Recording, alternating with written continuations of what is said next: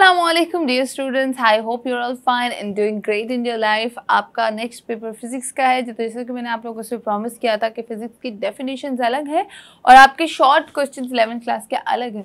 तो मैं आज आप लोगों के साथ अभी short questions 11th class physics के जो है वो शेयर करूंगी ताकि आप लोग उसकी तैयारी कर सकें। क्वेश्चन मैं फुल स्क्रीन करके दिखाऊंगी। क्वेश्चंस की थोड़ी सी क्वांटिटी ज़्यादा ज़रूर है, मगर जो मैं बोलूँगी वो वाले ज़्यादा इंपॉर्टेंट होंगे और आप लोग बाकी अपनी स्क्रीन पे चेकआउट कर सकेंगे। तो आइए वीडियो स्टार्ट करते हैं। मैं बताती हूँ फिजिक्स के इंपॉर्टेंट शॉर्ट क्वेश्चंस कौन कौन से आखिर। स्क्रीन पे आप लोग देख सकते हैं, आपको बहुत सारे शॉर्ट क्वेश्चंस नजर आ रहे होंगे कि जैसे कि इंपॉर्टेंट हैं, रिपीटेड हैं, काफ़ी टाइम से आ रहे हैं और इस टाइम भी आ सकते हैं कि how many years in 1 second. ठीक है, differentiate between random error and systematic error. Give the drawbacks to use the period of a pendulum as a time standard.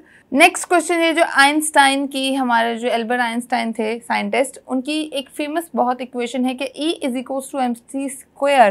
तो आपने शो करना है कि show that E is equals to M C square is dimensionally consistent है या नहीं है dimensionally, तो आपने इसको बताना है। उसके बाद है differentiate between base and derived unit. Name several repetitive phenomenon occurring in nature which could serve as reasonable time standards। ठीक है, नीचे आ जाए। उसके बाद आप लोग फर्दर देख सकते हैं define radiant and stay radiant. उसके बाद define prison and accuracy, define unit vector, give example. Can a vector have component greater than vector magnitude? Make the 3 different conditions that would make A1 into A2 is equals to 0.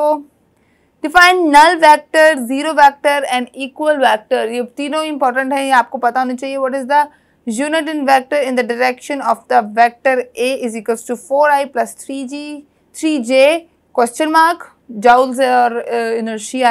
इसके बाद define impulse and give example। differentiate between elastic and inelastic collision। नीचे आए तो आपने relation बताना है momentum and second law of motion में। इसके बाद नीचे आए तो law of conservation of linear momentum क्या होता है बताना है। State Newton second and third law of motion आपने एक्सप्लेन करना है। Can the velocity of an object reverse the direction when acceleration is constant? Give an example। Prove करना है आपने P is equals to F dot V। इसके बाद a girl drops a cup from a certain height which breaks into pieces। What energy changes are involved? ठीक है, इसके बाद what is escape velocity? Write its formula। Calculate the work done in kilojoules in lifting a mass of 10 kilogram through a height of 10 meters। ठीक है, इसके बाद देखें नीचे आए 34, 35, 36 तीनों इंपॉर्टेंट है। इसके बाद और नीचे आए तो 38 वाला क्वेश्चन देखें। When mud flies of the tyre of a moving bicycle, in what direction does it fly? Why does a diver change his body position before and after diving in the pool? What is meant by drag force? Define Trossel's theorem। उसके बाद है explain the working of carburetor of motor car using by Bernoulli's principle। ठीक है, can we release an ideal simple pendulum? उसके नीचे आए, नीचे देखें define time period and frequency, define phase angle, right formula, define damped oscillation, give example. Describe some common phenomena in which resonance plays an important role.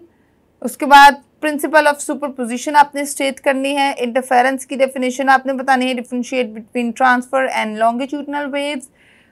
Doppler effect क्या होता है आपने इसको बताना है। एप्लीकेशन ऑफ डॉपलर इफेक्ट्स लिखनी है। A result of a distance explosion and observer sense a ground tremor and then here's the explosion. Explain the time difference.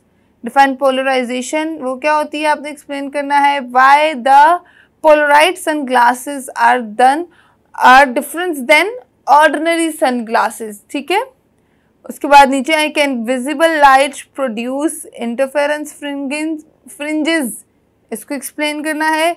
State Huygens principle. Define total internal reflection. Differentiate between linear and angular magnification. Is it possible to construct a heat engine that will not expel heat into the atmosphere? Right 2 postulates of kinetic theory of gases। Drive Charles law, state the law of thermodynamics. इसके बाद आप लोग अपनी screen पे बाकी भी देख सकते हैं, आपके सारे ही इंपॉर्टेंट लग रहे हैं नीचे वाले, कि can the mechanical energy be converted completely into heat energy, if so give an example या give a reason in detail.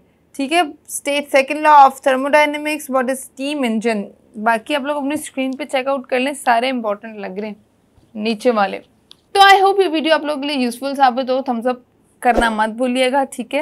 Subscribe करना मत भूलिए सुपर स्टडी चैनल को भी, और इल्म की दुनिया पे भी हमारे साथ जुड़े रहिएगा।